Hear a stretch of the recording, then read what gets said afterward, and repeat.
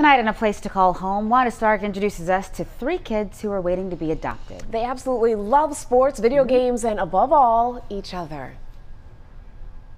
School is out for the summer, but these kids are getting a very important lesson.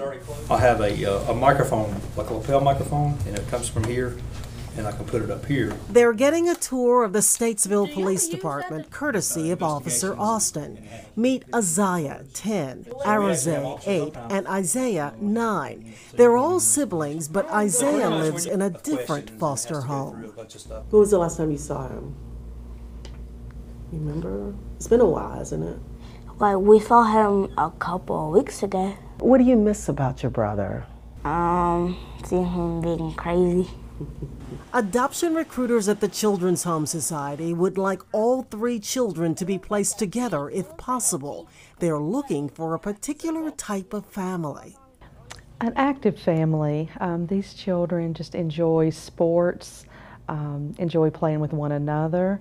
You will learn more about each of the kids in the coming weeks. In the meantime, if you'd like more information, just call the Children's Home Society of North Carolina at the number on your screen. Wanda Stark, WXII 12 News.